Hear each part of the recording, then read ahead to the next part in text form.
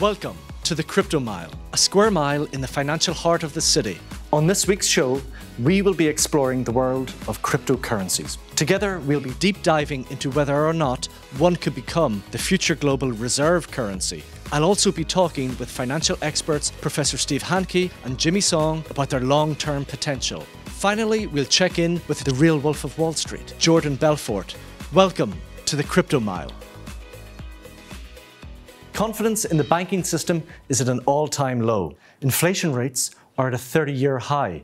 Governments have responded to this global crisis by printing more money. All of this has devalued the money in your pocket and in your bank account. Into this equation come cryptocurrencies, hailed as an antidote to society's financial problems. This digital technology is a Wild West space where economics meets computer science. Yes, the burning question on the tip of everyone's tongue is, in the near future, could the mighty US dollar be replaced by a cryptocurrency?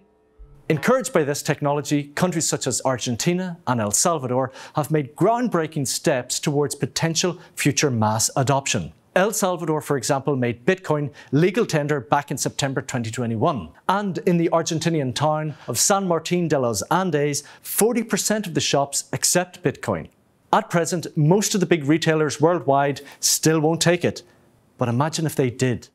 And who knows, maybe in the future, your salary could be paid directly by your employer in Bitcoin. One current example of this is American football star Odell Beckham Jr., who is being paid his $750,000 salary in Bitcoin by the LA Rams. Next up, we'll be going downtown to meet with Steve Hanke and Jimmy Song to discuss and debate some of the most controversial and pressing issues with this new form of currency. It's great to have you on Yahoo Finance, Jimmy. Well, thanks for having me. It's a pleasure to be on your show. Let's begin with something current.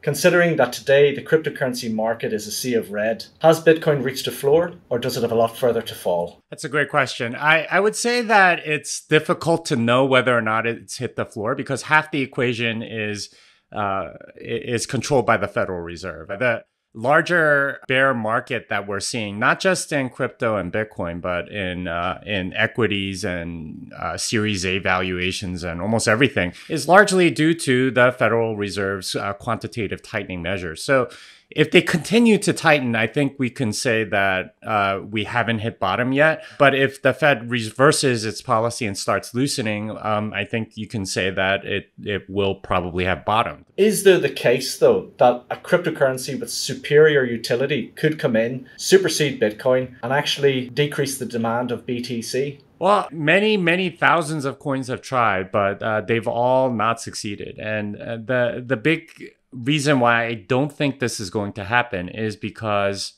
they all lack the main quality that Bitcoin has, which is decentralization. Would you be more of a proponent to store your Bitcoin yourself, like on a cold storage wallet, or leave it on an exchange? Yeah, I would definitely recommend that people possess their own Bitcoin because as we've seen, a lot of exchanges do some very shady things with the Bitcoin that they have.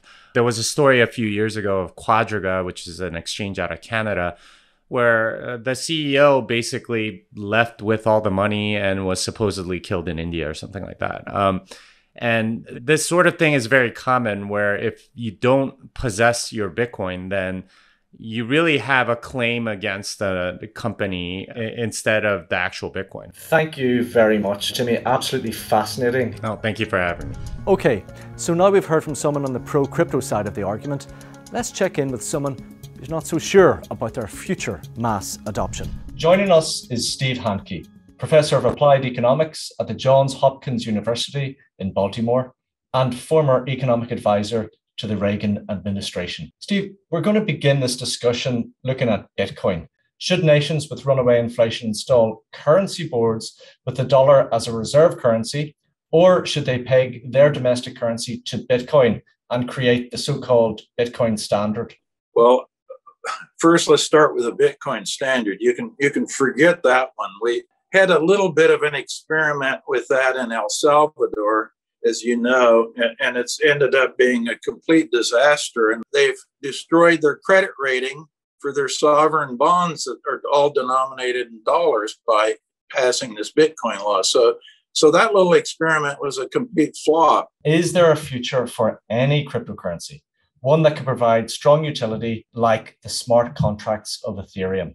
Maybe, but only if they're developed in compliance with existing laws, regulations for banking and security dealing. They basically want carve-outs, exemptions, exclusions, et cetera, to operate in their own world. Do you think then that's the inherent risk in seeing Bitcoin as a long-term store of value? Because a new product or a new cryptocurrency with a superior utility could come in, supersede Bitcoin, and then the demand for Bitcoin could plummet. I think you always have to remember that anything is possible. Always remember Joseph Schumpeter's concept of creative destruction, in which newer, innovative products replace older, outdated products. Somebody's going to figure out that they really can come in there with a currency board type of system for a stable coin, and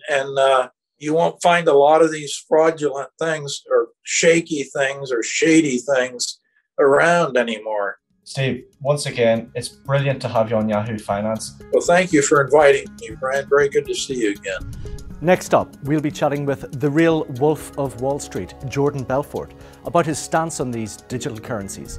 At the beginning, you were kind of hostile to the cryptocurrency sector, but then you changed your position. When did you change your position, and why did you have this change of heart? So it wasn't an epiphany in one moment, but I think the interesting thing is, the way you phrased that was very fair, but sometimes people will be like, I can't believe you were once negative. I'm like, did you ever hear of changing your mind on new information? I mean, like, living an empowered life is based on, like, seeing what's going on around you, seeing what's working, seeing what's not, seeing what things change, and then constantly adapting and growing, right?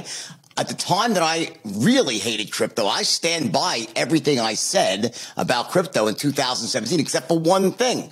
I was wrong about Bitcoin going to zero. We all want to hedge against inflation. Would you back gold or would you back Bitcoin? I think the issue right now is you have to look at Bitcoin and not take a 12-month or 24-month horizon. With reasonable luck, I think if you take a 24-month horizon, you'll almost certainly make money. Maybe not. But I think if you take a 3, 4, 5-year horizon, I would be shocked if you didn't make money, because the underlying fundamentals, I believe, are really strong. There's a limited supply, and as inflation does keep going and going and going, at some point in time, there'll be enough maturity with Bitcoin where it starts to trade more like a store of value and less like a growth stock. If I'm an investor and I'm a crypto investor, retail, and I want to do a long-term play, number one, what do you think? Bitcoin. Number two? Ethereum. Number three? Bitcoin. Before we wrap things up, it's worth mentioning that one of the most long-awaited events in the cryptosphere could be delayed again. Another problem has surfaced with Ethereum's merge to become a low-energy proof-of-stake blockchain. The current problem concerns the code that determines the difficulty level of mining new Ethereum tokens, or Ether, called the difficulty bomb. The date for the difficulty bomb upgrade has been pushed into the autumn. This is the 5th time Ethereum has postponed this update, and has contributed to Vitalik Buterin's smart contract blockchain falling to levels not seen since 2017. Double-digit inflation is forecast for the UK and other industrialized nations this year. People are losing faith that central bank-issued money can maintain its ability to purchase goods and services in the long term. We heard from Professor Steve Hanke about the need to install cryptocurrency boards to run stablecoins. This would create fully backed, price-stable digital assets. And if Bitcoin does manage to become less volatile, it could become the basis of a sound monetary system that is resistant to inflation. Banks could issue their own digital cash that would be pegged to Bitcoin. Bitcoin could then power a complex ecosystem of cryptocurrencies, with blockchains like Ethereum utilizing smart contracts to log land title registration, microloans, and royalty payments. In this new world, Bitcoin, Ethereum, and other cryptocurrencies could coexist as they work towards different goals and use cases. Thanks for joining us this week on the Crypto Mile. We'll see you next week.